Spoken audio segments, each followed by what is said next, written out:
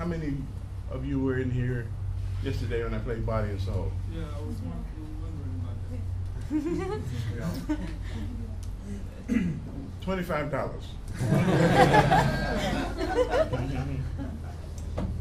Where you scored? Yeah, now that comes from, it's not totally original, I have to confess.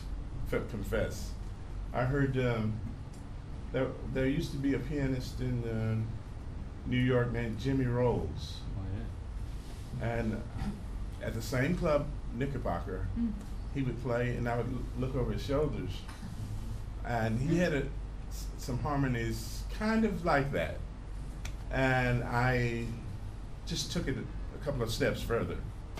So, and then I heard Freddie Hubbard record, I think. Yeah. Body and Soul, I think is the name of the record. And he played some chord changes sort of like that. You know. But I you know, kind of put my own little spin on it.